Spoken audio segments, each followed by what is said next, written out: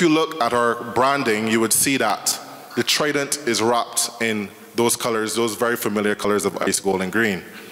And this symbolizes our commitment to ensuring that Barbadians have quality entertainment, not only quality entertainment through events, but events that Barbadians can benefit from and can be proud of for Barbadians by Barbadians. And this is the story behind our branding.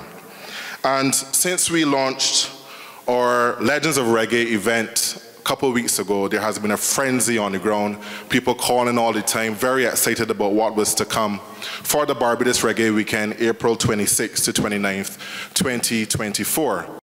I can tell you from looking at the ticket sales that we have people coming from US, we have people coming from Canada, we have people even coming from Nairobi, Kenya. I had somebody send an email to us last week saying that they needed a group package for their group coming from Kenya. So I can tell you that we have attracted interest from all over the world.